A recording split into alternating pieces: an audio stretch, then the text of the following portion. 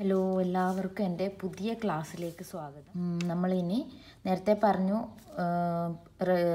Plain surface submerged in liquid പറഞ്ഞു. അത് നമ്മളിനി അതിനകത്ത് അതിൽ ഹൊറിസോണ്ടൽ പ്ലെയിൻ പറഞ്ഞു, വെർട്ടിക്കൽ പ്ലെയിൻ പറഞ്ഞു, ആൻഡ് ഇൻക്ലൈൻഡ് പ്ലെയിൻ സർഫസ് പറഞ്ഞു. ഇനി നമ്മൾ അതിൻ്റെ പ്രോബ്ലംസ് ആണ് ചെയ്യാൻ പോകുന്നത്.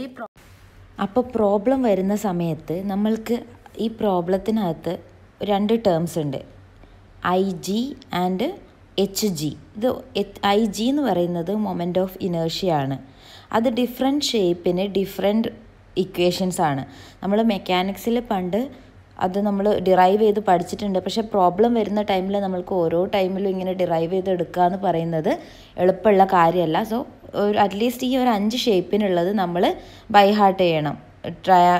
ട്രയാങ്കിൾ, റെക്ടാങ്കിൾ, സെമി സർക്കിൾ, ട്രപ്പീസോയിഡ്, ഈ ഒരു ഐറ്റംസിന് പിന്നെ ഇത്ര ഷേപ്പിനുള്ള മൊമെൻ്റ് ഓഫ് ഇനേർഷ്യ നമ്മൾ ബൈ ഹാർട്ട് ചെയ്യണം. കൂടാതെ എച്ച് ജി, സെൻട്രോയിഡിൻ്റെ ലൊക്കേഷൻ, ഈ ഒരു 2 ഐറ്റംസ് നമ്മൾ ബൈ ഹാർട്ട് ചെയ്യണം. എന്നാലേ നമ്മൾക്കത് പ്രോബ്ലത്തിൽ ഈസി ആയിട്ട് യൂസ് ചെയ്യാൻ പറ്റുള്ളൂ.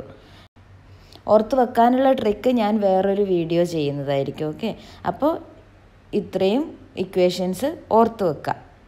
ഇനി നമ്മൾക്ക് ഇത് എങ്ങനെ പ്രോബ്ലത്തിൽ യൂസ് ചെയ്യാം, എങ്ങനെ പ്രോബ്ലം ചെയ്യാമെന്ന് നോക്കാം. പ്രോബ്ലം ചെയ്യുമ്പോൾ ഞാനിത് സ്ലോ ആയിട്ടാണ് ചെയ്യുന്നത്. നിങ്ങൾ എൻ്റെ കൂടെ തന്നെ ഒരു പേപ്പർ എടുക്കുക, പെന്നെടുക്കുക, എൻ്റെ കൂടെ തന്നെ ചെയ്ത് പഠിക്കാൻ നോക്കുക. അപ്പം ജസ്റ്റ് നിങ്ങൾ പ്രോബ്ലം പഠിച്ച പോലെ ആവും, പ്രാക്ടീസ് ചെയ്ത പോലെ തന്നെ ആവും. ഞാൻ ഈസി ആയിട്ട് എങ്ങനെ ഇത് സോൾവ് ചെയ്യാമെന്നാണ് പറയാൻ പോകുന്നത്. ഇത് കുറച്ച് ഈ പ്രോബ്ലം ഓൾറെഡി അറിയുന്നവർക്ക് ഇച്ചിരി ബോറിങ് ആയിരിക്കും.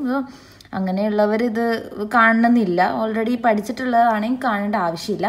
പക്ഷേ സപ്ലിയൊക്കെ ഉള്ളവരൊക്കെ ആണെങ്കിൽ ഈ പ്രോബ്ലംസ് നന്നായി എഴുതി പഠിക്കുക. നല്ല വരാൻ ചാൻസ് ഉള്ള പ്രോബ്ലംസ് ആണിത്.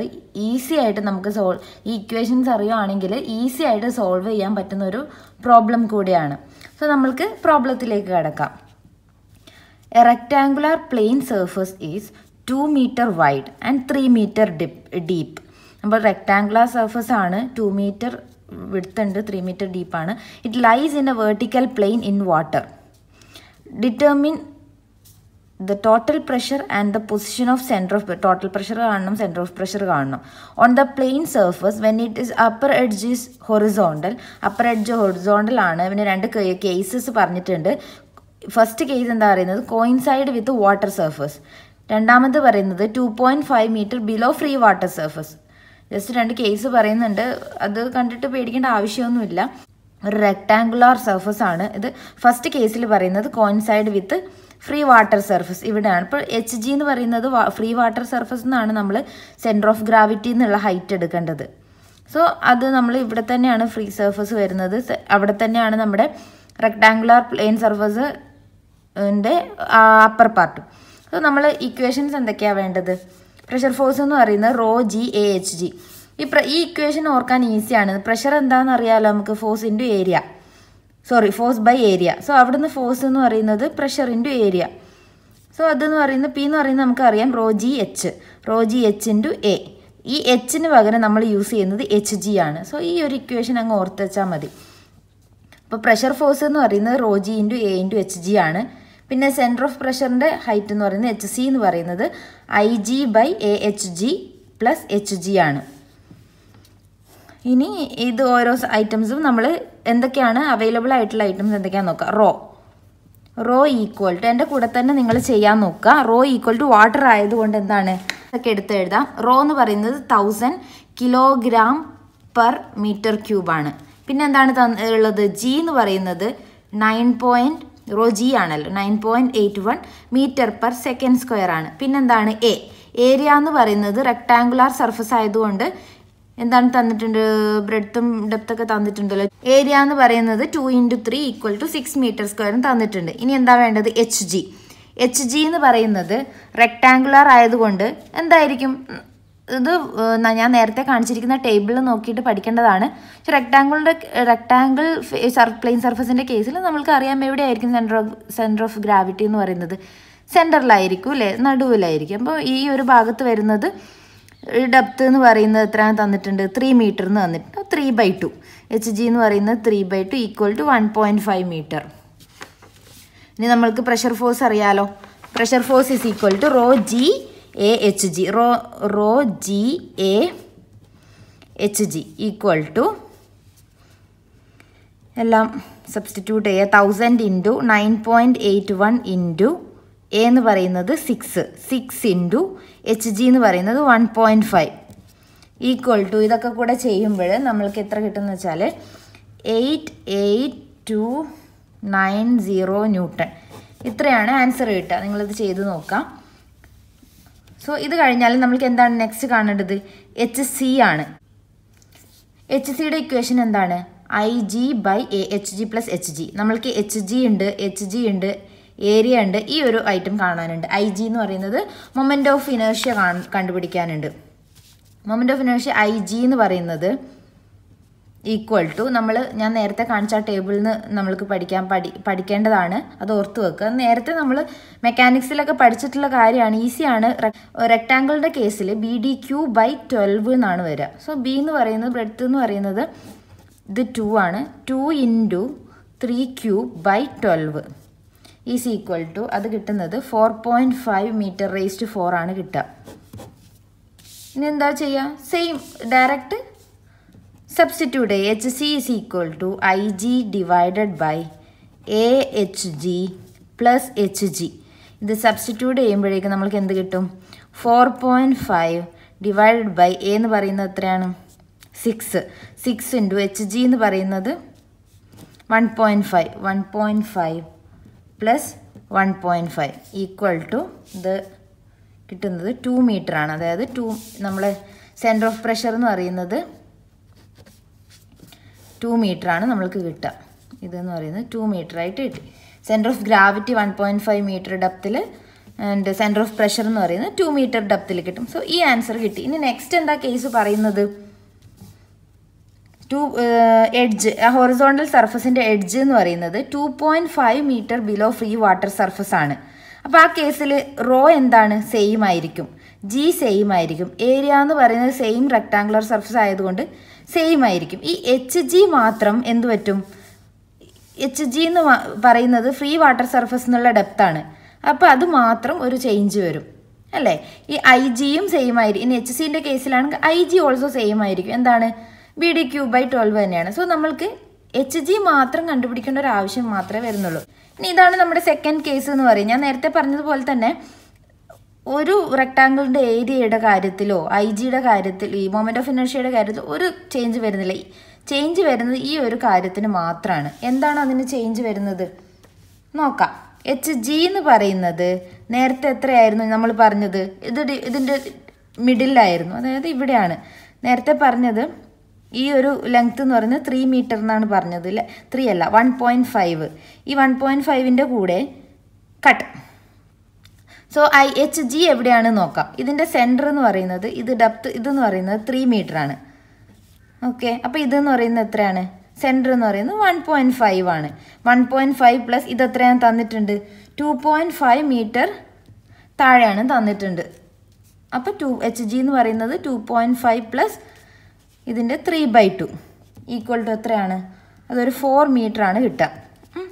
സോ ഇനി നമ്മൾക്ക് direct equations F is equal to rho G A H G equal to 1000 into 9.81 into area എന്ന് പറയുന്നത് 6 നേരത്തെ കണ്ടുപിടിച്ചിട്ടുണ്ട് ഇൻറ്റു 4 ഈക്വൽ ടു ഇത് കാൽക്കുലേറ്റ് ചെയ്യുമ്പോൾ നമുക്ക് കിട്ടാം 235,440 ന്യൂട്ടൺ. ഇത്രയും ന്യൂട്ടൺ ആണ് കിട്ടുക.